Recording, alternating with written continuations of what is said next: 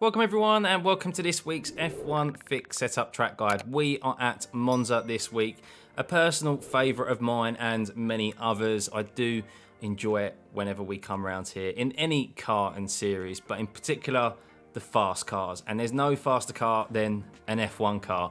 It really is a joy to drive around this track. I keep saying that every week at every track, but it truly is. I'm still amazed by this car, and Monza, to experience it with this amount of downforce and this amount of speed is just so much fun. Now, as always guys, we set the track conditions here as per iRacing's schedule, or the time and date I shall say, which throws up track conditions which are consistent with what we should see in the officials throughout the week. So this time around it was chucking out track temperatures of 30 to 31 degrees. Hence why I'm running the soft wall tyre. I think that is on the threshold of really the soft tyre holding on for a full fixed length race. Any hotter than that, then the medium tyre would probably be the choice. It is probably the choice in the open setup series, but soft tyre will be suitable for the fixed race length. Now, we do have to be careful of how much we put through our rear tyres though.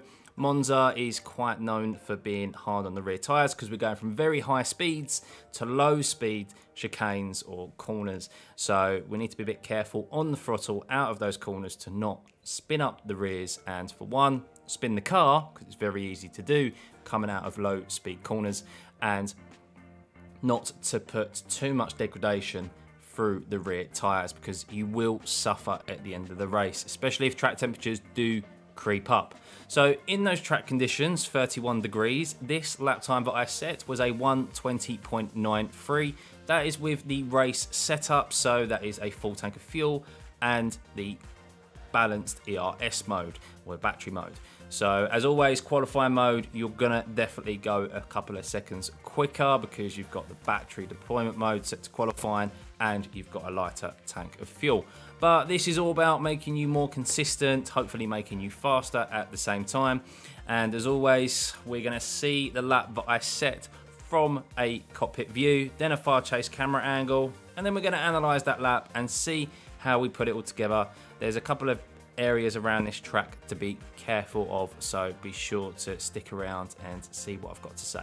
So lo and behold, let's get into it. Remember to hit that like and subscribe button, turn those notifications on, and enjoy.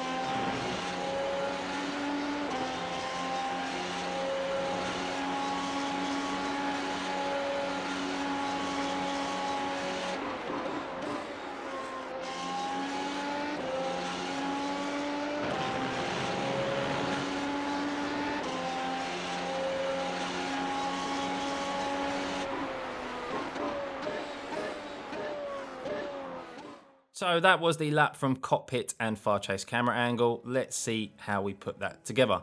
Now, just before we do head into the analysis though, as always, want to bring your attention to my brake bias. This time around, I've got it set to 53.5, as you can see from the orange number on the dash. Now, this is a little bit more further forward than I normally have it. Now, you may be thinking, that's only 0.5 further forward than I normally do, because 53 is the furthest back we can now move the brake bias, but that actually does make a world of difference. Now, Monza, we do want generally a bit more forward brake bias because we're at very top high speeds here, and that means that when we are braking, there is a lot of weight shift onto the front of the car, onto the nose of the car and those front tyres. So we want to have a bit more brake bias and a bit more braking capability on those front tyres. If you have it too far back, like I found out at 53, the rear just wiggles about too much under braking, and it makes it very difficult to hit your turning points and to make the apex of the corner. So as always, brake bias is a personal preference. Use that as a base and play around with it and see what works for you. Likewise though, you don't want it too far forward because it's also very easy to lock up the fronts with the high-end speeds that we've got. So there's a fine margin between finding out what works and what doesn't, because we can have a slight lockup going into the chicane, i.e. the first corner, and still make the corner and it not really affect our time.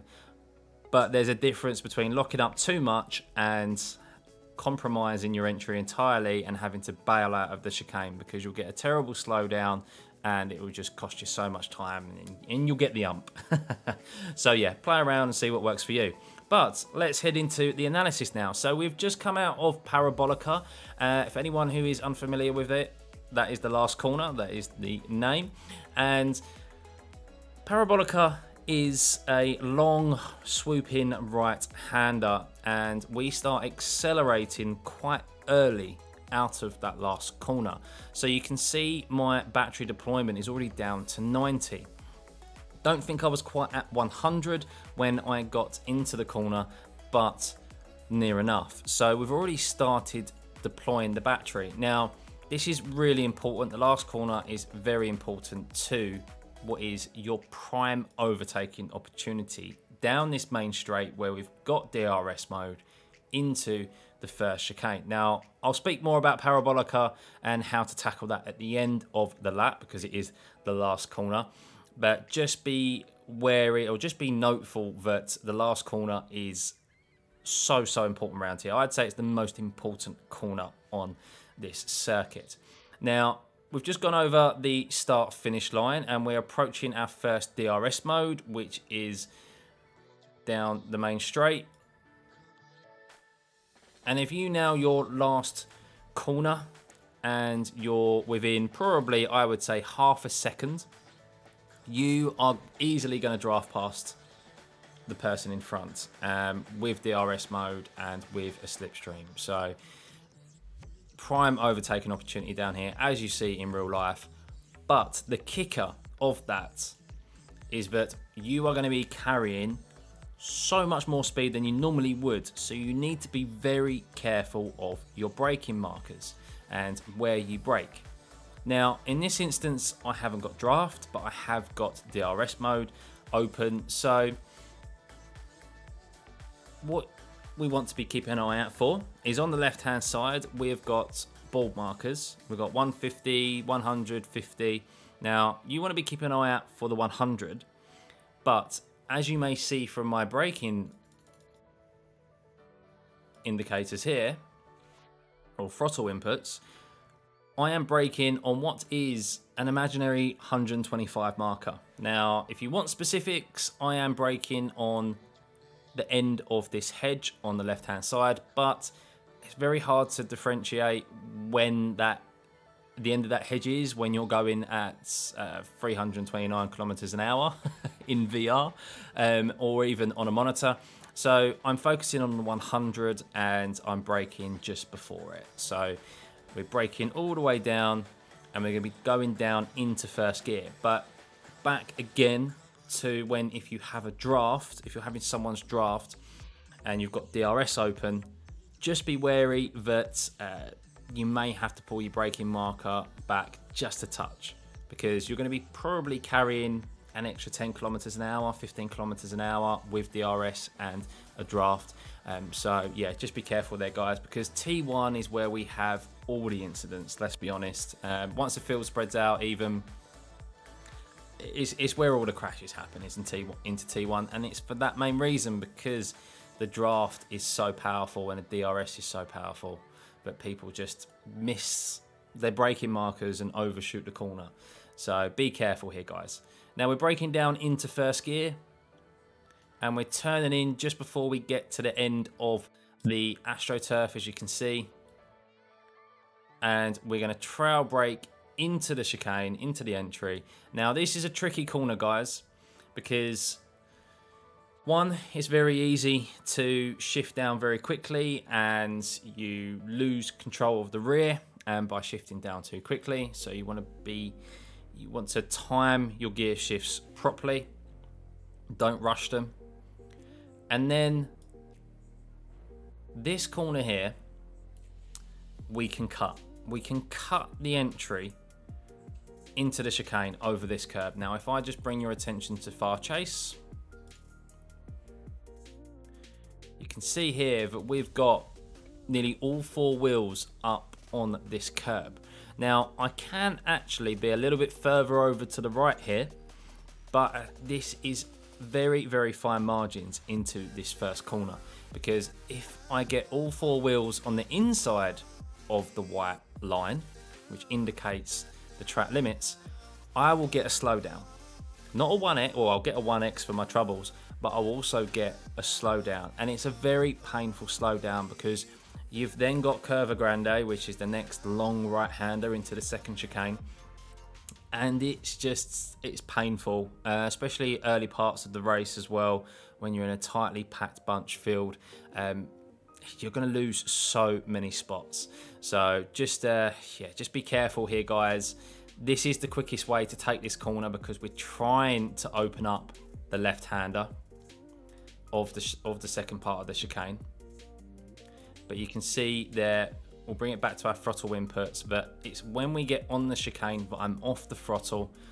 I'm dabbing the throttle a bit to move the car forward, and then very quickly I'm off it again, another dab of the throttle just to control the nose of the car to get it turning in, and we're keeping it tight to this apex. Now this is a horrible sausage curb here. For anyone who watched the real life race last year, you will know this is the curb that Max Verstappen hit and ended up on top of Hamilton. So it's not a nice curb whatsoever, but we're nice and tight to it. Back to far chase, as you can see. Could be a little tighter if I'm honest, but this is okay. I'm getting wheels up on the apex, and I'm still in first gear at this point. Now you could shift to second gear, short shift to second gear. I did try that, but the problem I had with second gear is that I didn't quite have enough front end turning. Standing first gear allowed me to get the car turning in to the apex tighter. Second gear didn't really have that for me. It was a bit more difficult. And also I didn't have as much rear traction in second gear as I did in first. Now I don't normally advocate being in first gear, because this car has a very high amount of torque, as I say in pretty much every track guide. And it's so easy to just put our foot on the throttle early and spin the car. I mean, we can spin this car all the way up in fourth gear, fifth gear, if we put our foot straight down on the throttle out of a corner. So first gear, as you can imagine, we have to be very delicate. And as you can see, I'm halfway on the throttle, and even then I'm hitting the rev limiter. So it's then that once I've straightened up the steering wheel, I'm into second, and then I'm quickly short shifting into the upper gears.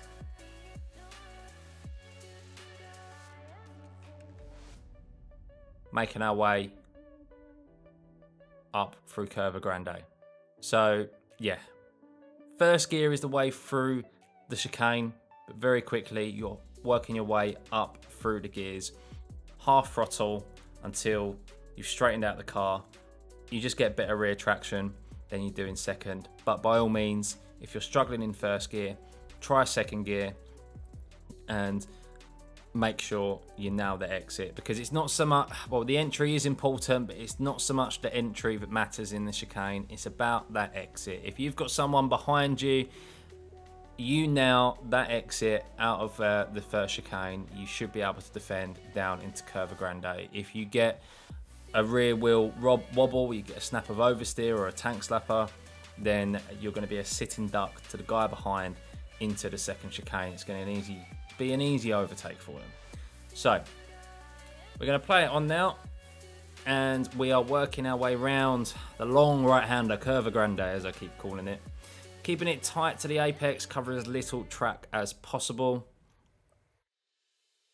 Batteries currently being deployed. And then we stand over to the right-hand side to open up the entry into the left-hand chicane. Now what we keep an eye out for is the 100 bulb marker. We're braking just as we get to it in a straight line, and we're going to be shifting down into third gear here. And we're going to be entering the corner in third, and then we shift to second just before we reach it. So I actually thought I was in third gear a lot longer there, so apologies, but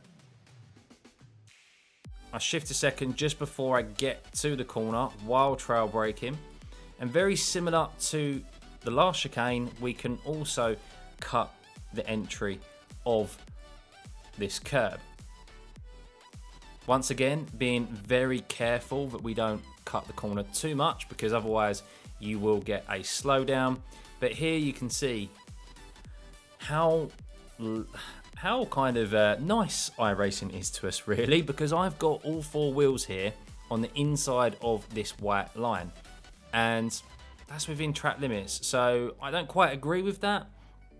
I think there needs to be a little bit more of a deterrent for these curbs. I don't think they are exactly like this in real life anymore. You can't even go up them in these cars.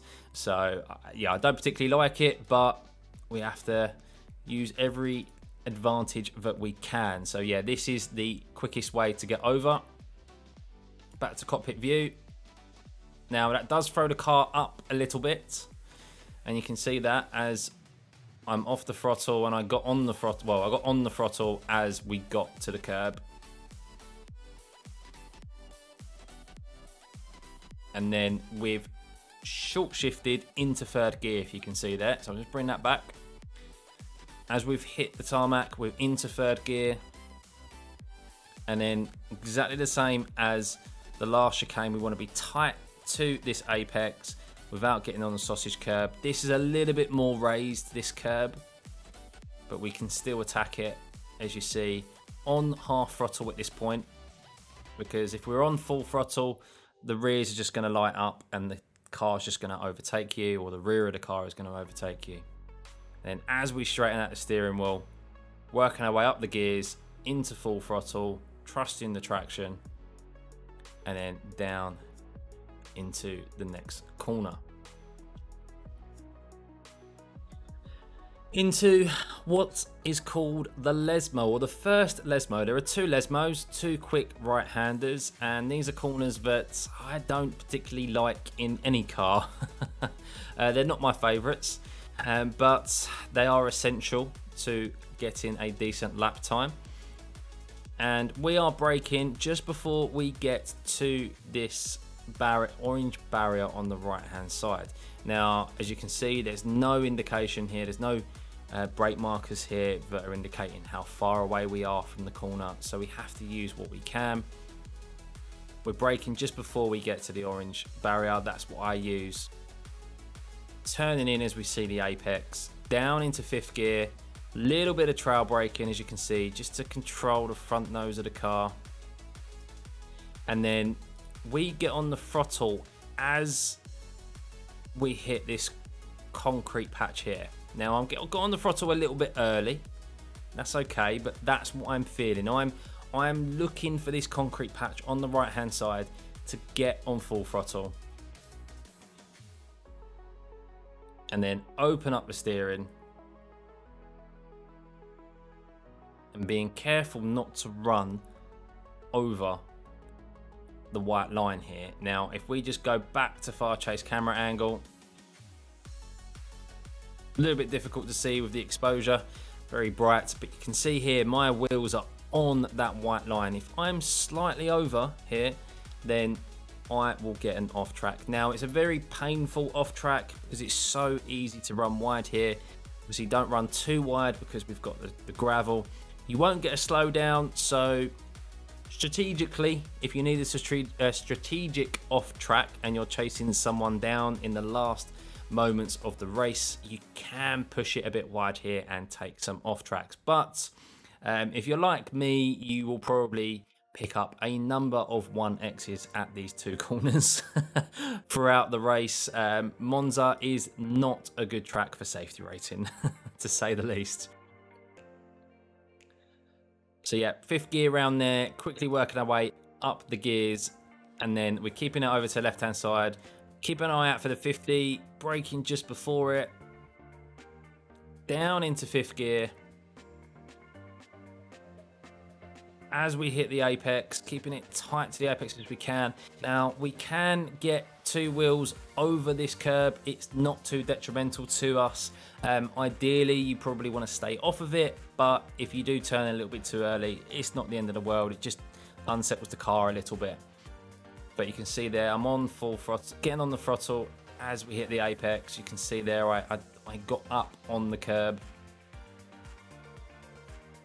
And then likewise, like the last Lesmo, we want to keep it inside the confines of the track. So once again, very, very fine margins here.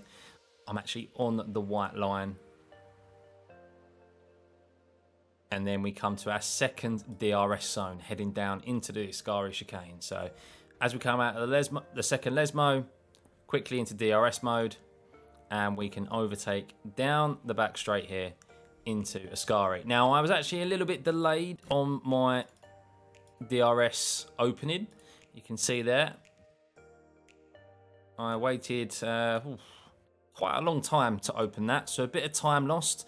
It did cost me, don't know how much time it cost me, but DRS mode, just delaying that DRS mode even for a second or two costs you quite a severe amount of time. So this lap time could have been improved upon. Now, keeping it tight to the apex here, covering as little track as possible. Now, here is a little bit of a tidbit for you guys.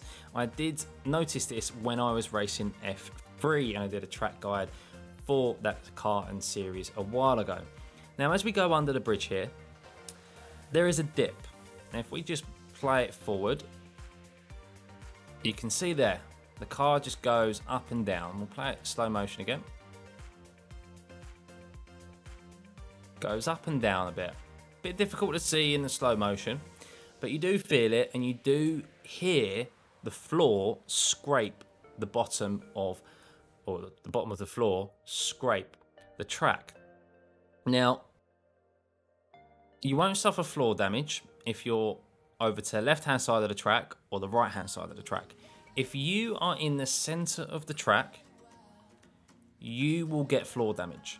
The dip is more severe in the middle of the track here, under the bridge, than it is on the left or the right. So if you are overtaking someone, you want to make sure that you don't stick in the middle.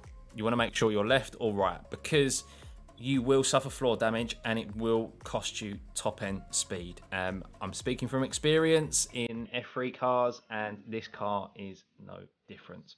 So be careful there, guys. Something that people forget, because if you're used to racing GT cars or LMP2 cars, etc., you do feel the dip when you're going through the middle, but because it's got a larger ride height, you don't feel it, you don't suffer damage. Whereas in these open wheel cars, obviously low ride height, we feel it. So be careful. Now we're heading down into a Ascari chicane, and what we're keeping an eye out for is the 100 board marker.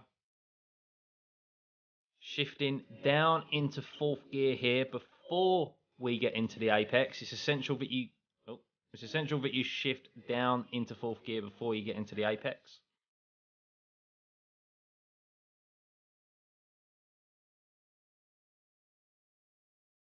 Keeping it as tight to these sausage curbs as you can without going over them. We don't have the luxury of touching these sausage curbs. If you do, your car will go into a spin. So tight to them, but avoid them.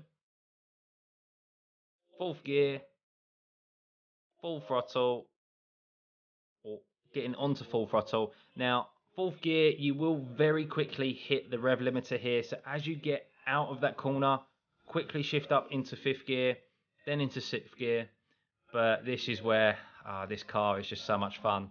We're on full throttle, in 5th gear.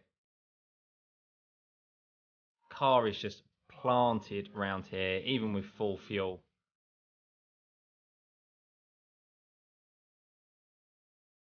Tight to those apexes without touching the sausage curbs.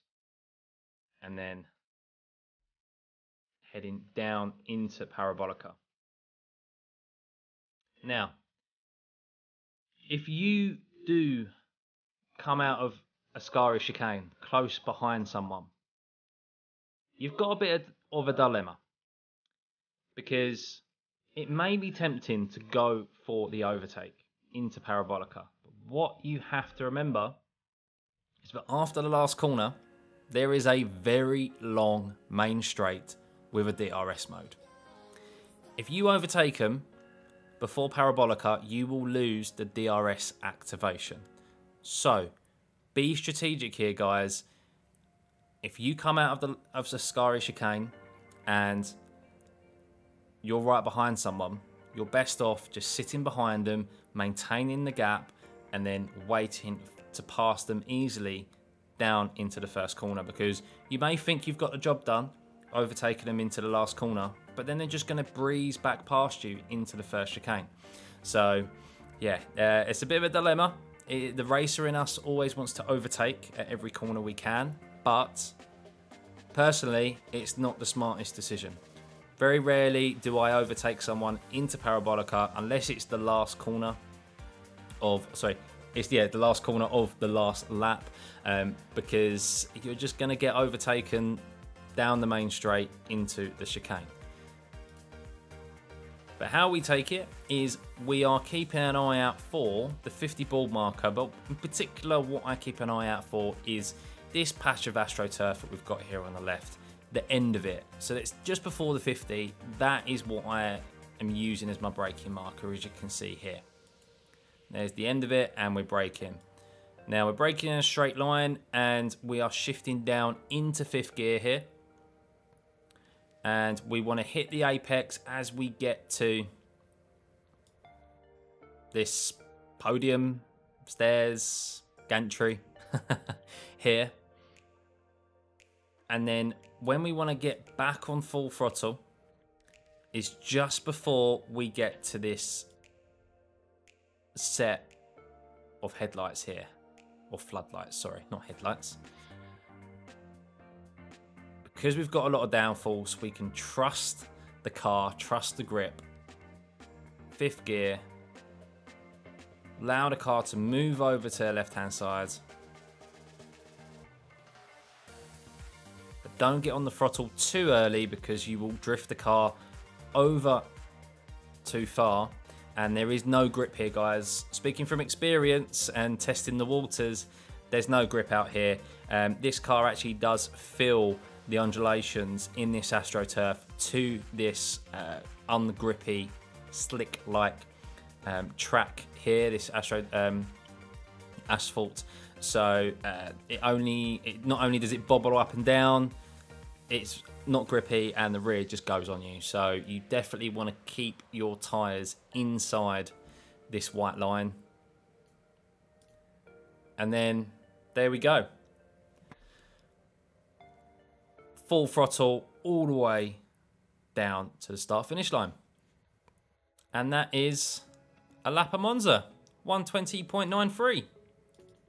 So yeah, hope they help you guys. I hope you've learned a lot from that, a few little tidbits there. It's a really enjoyable track and a fast one as well. But yeah, hopefully we can just keep the crashes to a minimum here this week and have some good wheel-to-wheel racing. So yeah, hope you guys enjoyed that. Remember to hit that like and subscribe button, turn those notifications on, and see you for the next one. Bye.